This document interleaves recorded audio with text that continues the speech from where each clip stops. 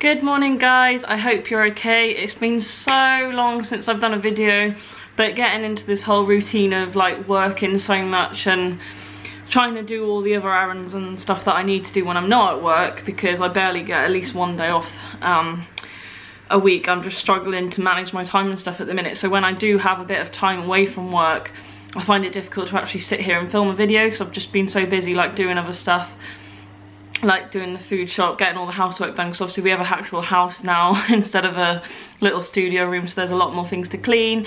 We have a washing machine, so like loads of washing, cooking and things like that, so I've just been trying to get back into a routine of stuff. I've finally been able to make a video today, so that is really good.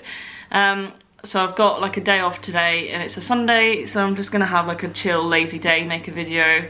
I found like a new YouTube channel called Absolute History or something.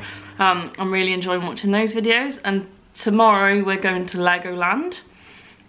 So if I can, I will do some filming, particularly in the sensory room that's at Legoland, just so people have an idea of what sort of it's like for people with autism to go there and see whether it would be suitable for you. So that's something to look forward to. I'm really excited. So today's video is going to be about kind of genetics and autism. Me and my boyfriend are at a stage where we are thinking about the future and thinking about having children. We would both love to have children right now, but we're not in a financial situation where that's possible yet. We want to, as we've like left university, we want to clear at least my overdraft first, and then work on his student overdraft separately afterwards. So we're hoping, by the way that we're saving at the minute, mine will be cleared just after the new year and then his by the summer, so like in a year's time. So then we'll have a few months to start saving and, you know, work out our money situation. So hopefully by the end of next year we'll be starting to think about having a family, because ever since I've little I've always just wanted kids, and obviously I can't wait, but I do know that, you know, we can't just go and have one. You know, we do need to be financially, at least some sort of financially ready for it. We don't have to be 100% financially ready, because you never are, but at least be in a better situation than we are. And in our house at the minute, we both commute about an hour to work, just because of the way it is in Wales really, and this was like the sort of cheapest area to rent.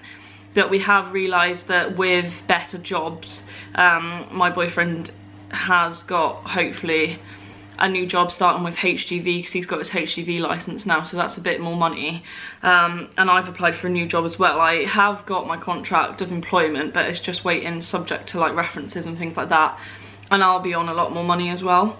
So we're hoping with that we'll be able to move closer to our jobs, which saves on travelling and petrol and stuff like that, because at the minute I do a community-based job and use my car, so I fill up my petrol like every 2 or 3 days, and it's kind of crippling us. But totally sidetracking again, but yeah, in terms of genetics and autism, it is something that I've thought about.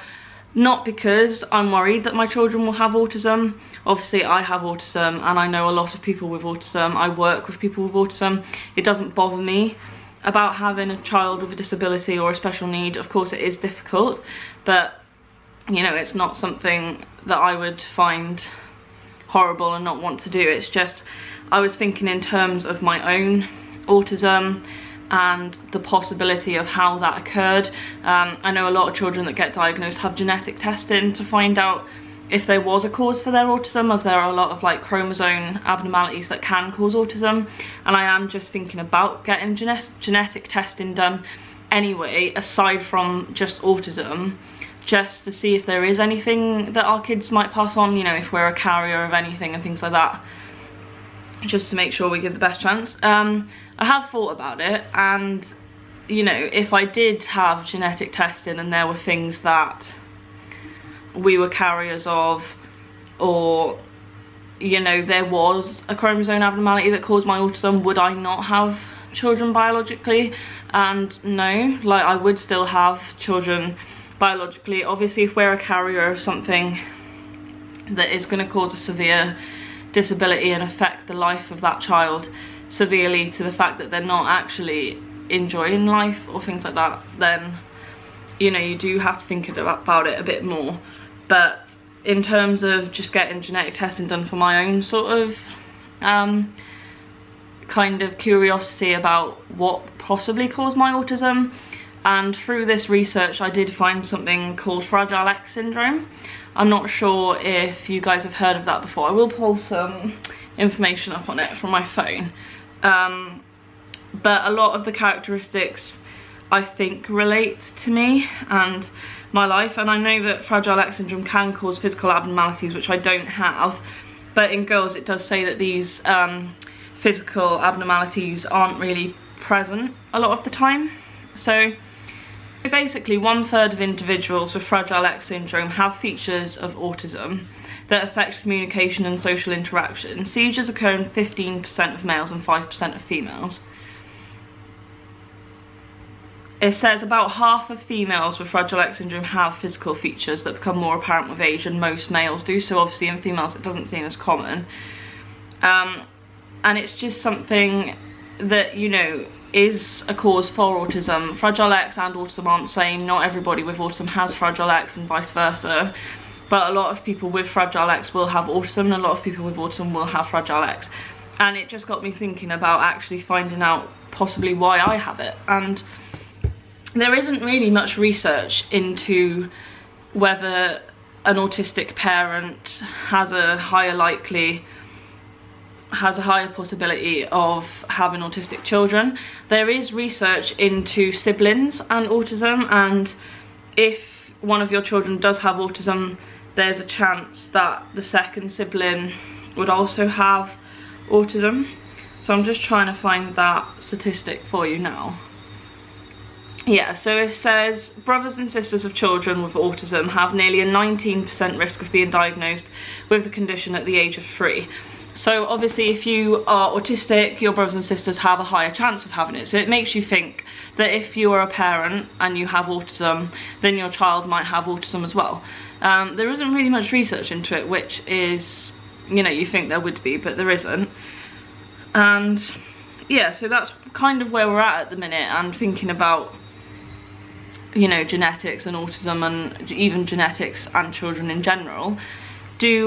I'm just curious, do any of you guys have a sort of genetic cause for your autism, like chromosome abnormalities, things like that, or is it still unknown? Because obviously we don't 100% know what causes autism, but a lot, like some people with autism do have chromosome abnormalities that could have caused their autism, if that makes sense. And just kind of want to see what you guys think in terms of genetics and autism, and if there was a high chance that your children would have autism, how do you feel about that? You know, because it's quite difficult, because in my job I see both sides. Autism does affect me quite a lot in certain aspects. For the most part, I am, you know, I can manage life and do washing and work and things like that. And I work with children on the very, very severe side of autism, and one family in particular, all 3 of their children have severe autism. They're all non-verbal, they all have very difficult, challenging behaviours and aggression. They can't do anything independently, they're not toilet trained, things like this, and you kind of look at that situation and it would be very hard. I want 3 or 4 children, and obviously you've got to think if all 4 or 3 of those children had severe autism, how that would affect your life. So I can see it from both sides, and there's not a right or wrong answer to this. Obviously it's personal preference and things, but I just wanted to give you guys a sort of idea into what's been going on lately and thinking about the future, and just if there's any information or studies, whatever, that you've found with genetics and autism, I'd be really eager to like see those and have a discussion with you about it in the comments. If there's any questions you want to ask me regarding this, then go ahead. In the future I'm also planning to do a question and answer video, so if you just pop your questions down in the comments or message or email, however, and then I'll do a question and answer video. So I should see you again soon. I will try and do a Legoland video if you guys want that, let me know.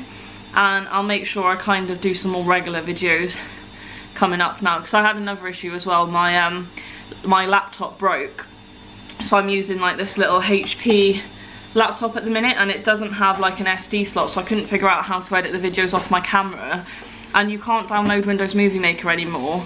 And my old laptop had Sony Vegas on it, but I can't find the disc, so, and obviously this doesn't take a disc anymore, so I've had to download. I've managed to find yesterday this new video editor that I can use on here, so I'm hoping it all goes well and then I can start making videos, because that was a massive block as well and I just couldn't figure out what to do.